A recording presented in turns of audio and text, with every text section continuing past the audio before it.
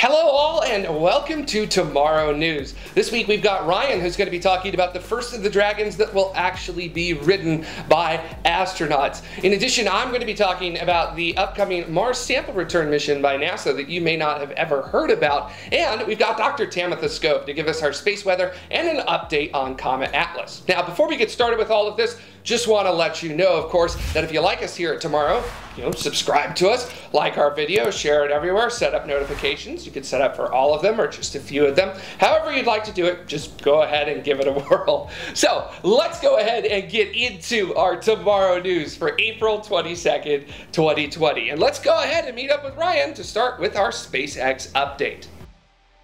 Things are getting very exciting very quickly over at SpaceX, as on the 17th of April both them and NASA announced that the net date for Demo Mission 2 is the 27th of May at 2032 Coordinated Universal Time. Now, I do know that this mission was originally slated for July of 2019, but this is a fairly solid date that I am definitely going to be counting down the days to, starting today with 35 to go. This will also be the first US orbital flight with just 2 people on board since STS-4 in 1982. Starship serial number 4 progress hasn't slowed down, as the launch site down in Boca Chica, Texas has been getting ready for another round of hopefully successful testing. The remains of SN3 were removed and framework has been put into place, ready for the SN4 stacked vehicle to be transported across to the launch site for what will hopefully be another successful test.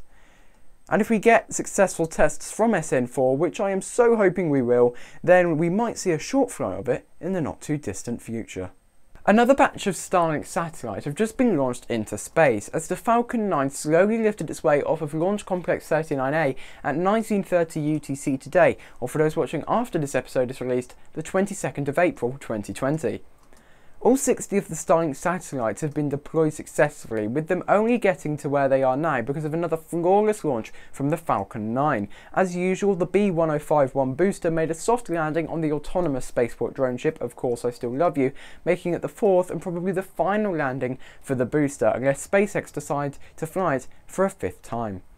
Now sadly that's all I have for you this week, so Jared, it's back over to you. Thanks for the update, Ryan. I also am very excited for DM-2. I'm counting down the days, hours, minutes, seconds.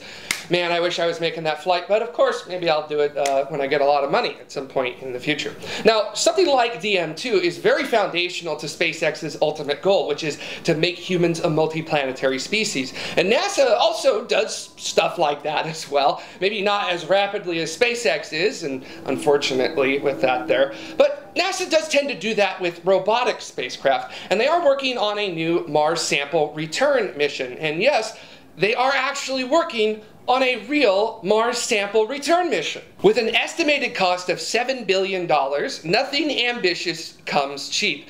Collaboration with the European Space Agency is included with NASA's mission, and the first element is the Perseverance rover, which is set to launch this July and then land on Mars on February 18th, 2021. Now, Perseverance has a sample cache system built in. Carefully selected samples will be gathered by its robotic arm and then placed very carefully into tubes. There are 43 tubes total in the sampling system, but they're going to keep 5 of them intentionally empty to act as a reference. That way they can look at them and they can check them out, and they can see if there was any inadvertent outgassing of materials from the rover, accidentally getting exhaust from the landing system inside, and also, just in case they didn't clean the system enough here on Earth, they'll have evidence of what to look for and what to filter out of the data. Once Perseverance has a number of samples scientists are satisfied with, they'll command the sample cache system to seal itself, and then Perseverance will literally poop it out onto the surface of Mars. In 2026, NASA and ESA will launch a sample retrieval lander and Earth return orbiter respectively. That sample retrieval lander is tasked with making a pinpoint landing near the location of Perseverance's sample cache in mid-2028. Once landed, a small rover supplied by the European Space Agency will head out and fetch the samples to return them to the Mars Ascent Vehicle. Now, this sample cache won't weigh much, somewhere on the order of 14 to 16 kilograms, and with Mars's gravity being just a little over 1/3 of what we have on Earth, the Mars Ascent Vehicle does actually not need to be large. NASA's refined design is no taller than 2.8 meters and no wider than 57 centimeters. Now, just for a point of reference, I myself am 1.91 meters tall, and my width is classified. The Mars Ascent Vehicle will use 2 solid motor stages, which NASA has already contracted Northrop Grumman to provide 20 solid motors for testing and eventual use on Mars. One of the concerns is that those solid motors will have to be in the environment of space for months and then sitting on the surface of Mars for a year, cold soaking. Northrop Grumman, according to NASA's sole source procurement, has a proprietary solid propellant that can handle these conditions. Hence the sole source procurement on that contract. Overall, the maximum mass of the rocket is expected to be 400 kilograms. Now that's quite small, and I actually know people who have built high-power rockets that are bigger than that, but the Mars Ascent Vehicle doesn't need to be big and complex. It just has to loft a maximum of 16 kilograms to an orbit ESA's Earth Return Orbiter can get to and then capture the sample, which will occur in mid-2029. Once secure, ESA's Earth Return Orbiter will fire up solar electric propulsion and head off to Earth, where in 2031 it'll release the sample cache in a re-entry module to descend through the Earth's atmosphere for a crash landing in the desert of Utah. Now, once the samples have been retrieved, they'll be taken directly to the Johnson Space... Wait. Crash landing. Crash landing. Did I hear myself right there? For a crash landing in... I did. Yes, a crash landing. No parachute, actual honest-to-goodness lithobraking. The sample cache system on Perseverance was designed to survive a direct lithobraking impact before that became an official part of the Mars sample return mission architecture. So, much like this footage of the unfortunate demise of the Genesis mission's sample return capsule in 2004, this lithobraking is going to be planned, and it'll be intact. And if you examine how this mission works, just about every technology or technique that's being used in it is mature and something that we're already using right now. Now, of course, there is rightful concern from scientists about the potential contamination of Earth from the samples on Mars, so they're going to be treating them very, very carefully. Now, this mission sounds absolutely amazing, and this is the NASA and ESA that I absolutely love. You know, that cutting-edge technology, the right kind of crazy. That is the stuff that I love to see them doing. Now, to move on a little bit to space traffic, we actually do have a departure and Earth return combo this week and one launch to cover. So let's go ahead and get right into it. We're up on orbit with the International Space Station to start. Oleg Skripochka, Jessica Meir, and Drew Morgan said their goodbyes to their crewmates and entered into Soyuz MS-15, undocking at 01:53 Universal Time on April 17th. After an engine burn and re-entry, the capsule touched down safely on the steppes of Kazakhstan as planned at 05:16 Universal Time. All 3 astronauts exited the capsule in good spirits. And now we head to a country that we rarely talk about in our launch coverage, Iran. A Gauntlet rocket launched on April 22nd at an unknown time from an unknown location within Iran, and a satellite called Noon, apparently to be used for military purposes, was placed into orbit. Now, as you can imagine, not much is known about what was actually going on, but US Space Command has confirmed that at least 2 objects from this launch have made it into orbit. And with a little firewalking for good measure, here are your upcoming launches.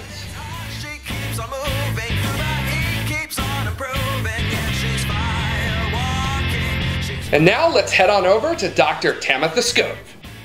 It's been an exciting week in space weather. We're coming down from a solar storm, the likes of which we haven't seen in quite some time, and it brought aurora as far south as Seattle, Washington in the northern hemisphere, and as far north as Christchurch, New Zealand in the south. And just like that, we're now beginning to see some fast solar wind. It's almost as like it's a chaser after a stiff drink, because it's brought us back up to active conditions, and we're easily going to see that over the next couple days. Now, as we switch to our front side sun, you can see that remnant coronal hole that's rotating into the Earth strike zone. That's where that source of fast solar wind is that's kind of bumping us up to active conditions now. And also on the 19th, we had a little bit of a filament eruption in the south, and it looks like it did launch a very small solar storm. So we may have yet another solar storm that's Earth directed, but it's hard to tell, and it's probably going to be a lot smaller than this one we just had. By now, you have probably heard about the demise of poor Comet ATLAS. About a month ago, ATLAS was poised to become the first really bright naked eye comet in a decade. But then ATLAS shrugged, and now it's falling apart. Best estimates indicate it is fragmented into at least 3 pieces, none of which will be able to produce the kind of significant display we had all hoped. ATLAS's fate might have been predictable, considering that soon after its discovery in late 2019, it brightened extremely rapidly. Combined with the fact that it was traveling in the same orbit as the Great Comet of 1844, made many believe that it was a remnant of that famous comet, which meant it could either become spectacular in its own right, or disintegrate right before our eyes. It chose the latter. Indeed, the brightening trend of ATLAS flattened on March 17th, and by early April it was fading. Astronomers Yi and Zhang published this paper in the Astronomer's Telegram that showed the comet head, or coma if you prefer, was elongating. In comet speak, this is bad news.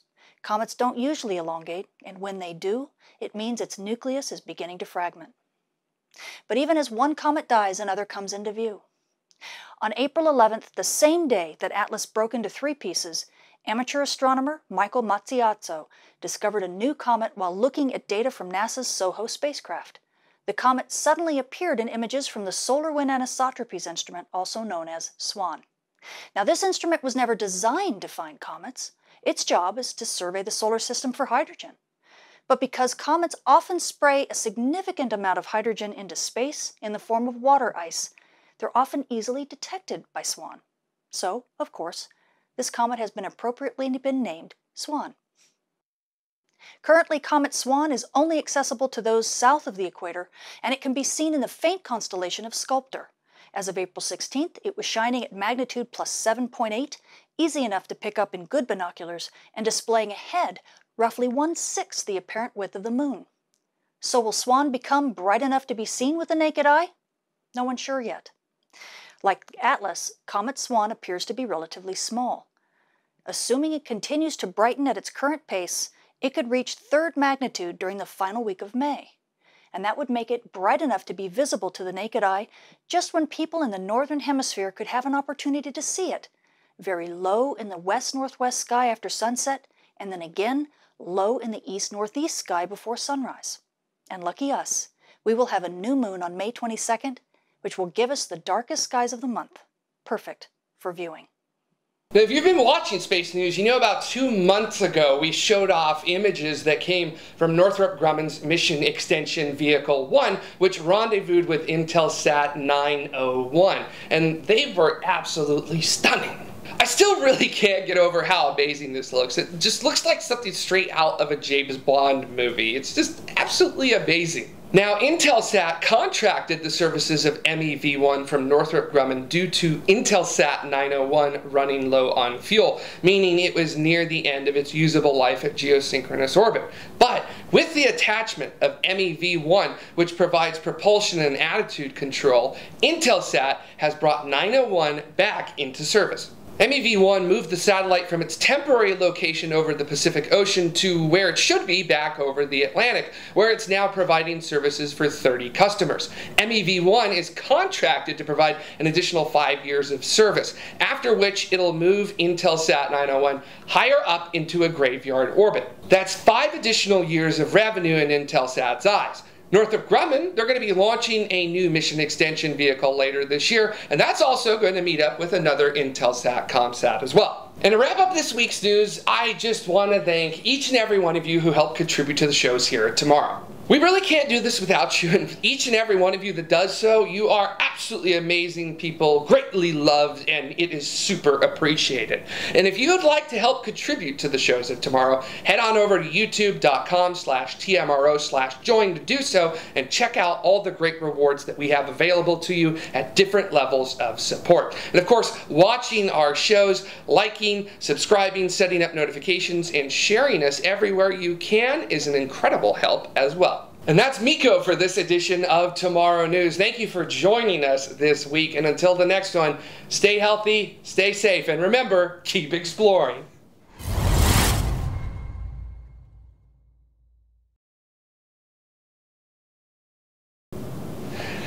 Damn, it's hot.